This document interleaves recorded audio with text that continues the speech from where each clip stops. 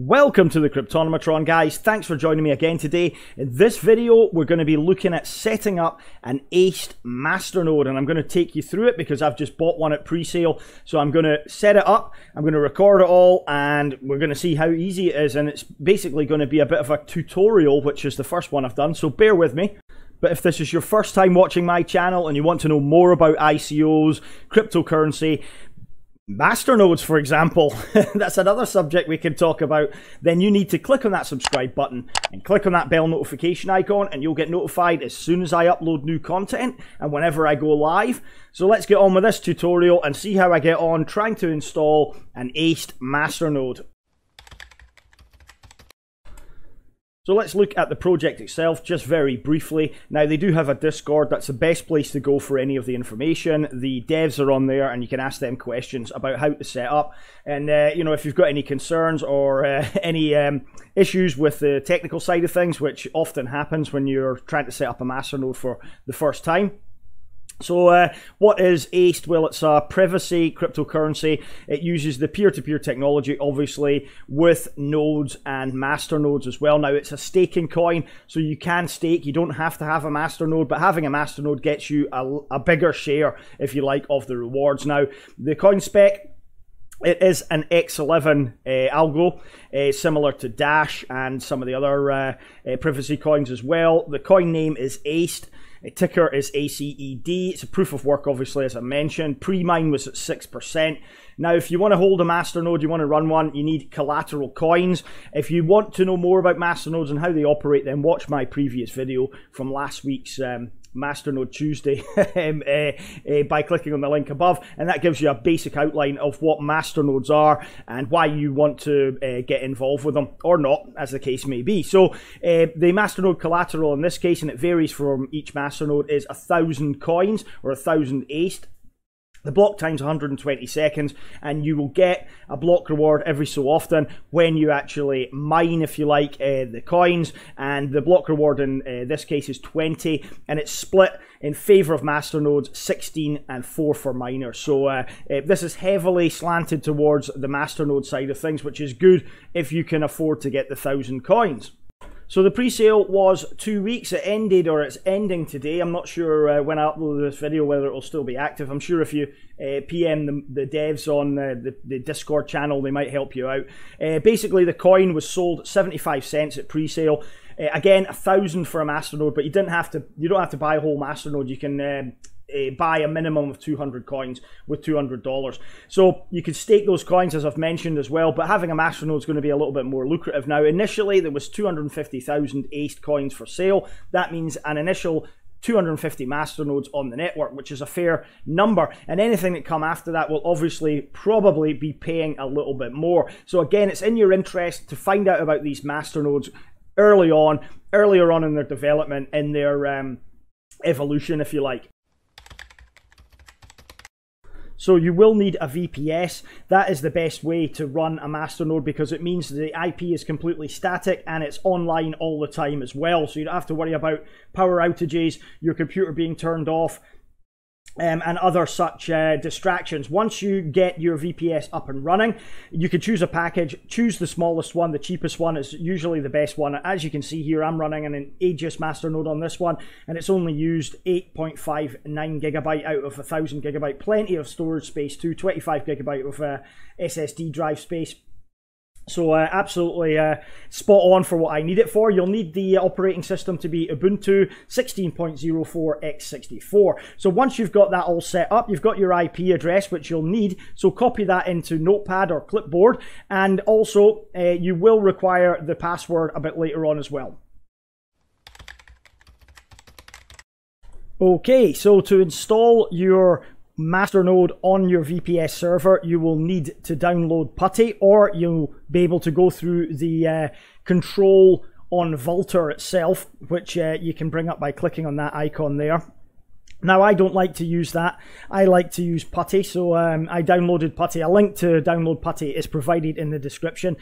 So I like to use Putty. It's a bit easier. So what you need to do here is where it says hostname or IP address, you need to copy and paste your IP address and stick it in Putty here. So paste it in and then open, and it should open a command prompt here. Now to log in, you log in as root, and your password can be found here. You can copy it. And again, to use the password, it's a little bit different in Ubuntu rather than Windows command prompt. You right click and it should actually log us in. Maybe not, hang on, we'll try there. Try clicking there. There we go. So we're logged in now, as you can see. So it's a little bit fiddly to get logged in, but once you're there, then you need to paste some code in to install the wallet. So in order to install the Masternode on your VPS, you need to cut and paste some code. I've provided it in the description below. So it's the wget code, and you just right click, paste that into the command prompt window, and it'll start to install the Masternode on your VPS. It will take about 15 and 20 minutes. And then when it's done, it will come up with some red text. Now that's particularly important because you need to find your Masternode private key there in red. Copy and paste that into your notepad. Keep that because we'll need it later. And then you have also the instruction there to start the service, which is also provided in my description below. So the ACED-CLI instructions are to get info, Masternode status, and Masternode sync status. You can use those to check the status of your Masternode, whether it's syncing with the blocks, whether it's actually able to connect with the network, and see if there are any problems. Now, the other systemctl status commands are to check the service, whether the service is running or not. Now you can use all of those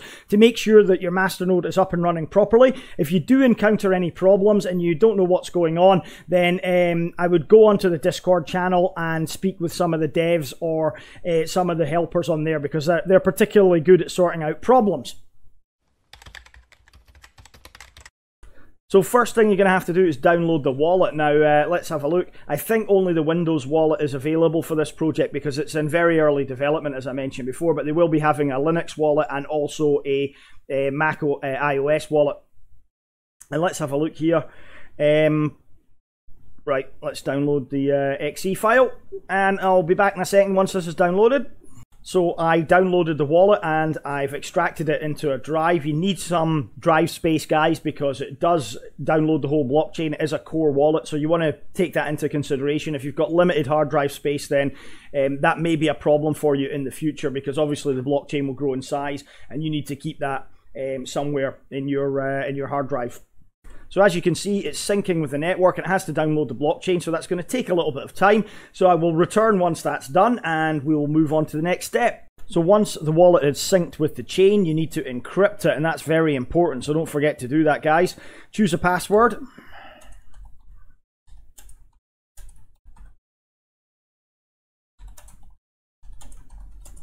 There we go. Yes. Okay, there we are. Takes a couple of seconds to register, and then your wallet should be encrypted. So the next thing you need to do after you've synced your wallet and encrypted it is unlock it and back it up, so that you've got a backup all the time. Keep it somewhere safe, preferably not on the same hard drive that you're running the wallet on, especially not on a computer that's connected to the internet. So the best place to put it would be a memory stick, somewhere like that, that's offline all the time and not accessible. And bear in mind, if you do lose the backup and your wallet is corrupted or something happens, you will lose access to your funds. So the first thing you need to do for a Masternode is make sure you've got 1,000, a little bit over 1,000 coins in your wallet, actually, because it normally takes some transaction fees to send yourself the 1,000 coins you need for the Masternode. So once you've got your 1,000 ACED coins and a little bit more for the transaction fee, you need to set up an address. So you want to label an address Masternode 1, or in this case MN1 is good enough for me. You basically set the address, request a payment,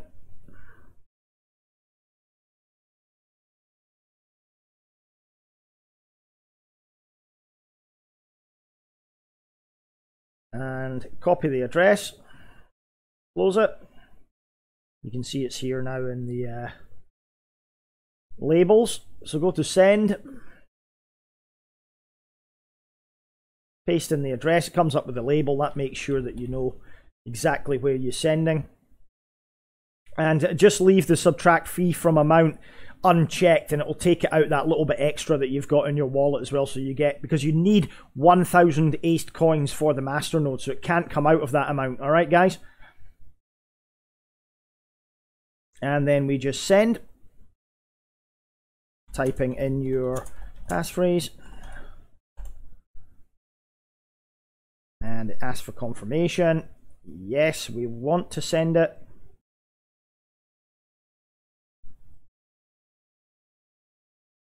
And as you can see, it has been sent to myself down here. So we wait for 15 transactions, then move on to the next step.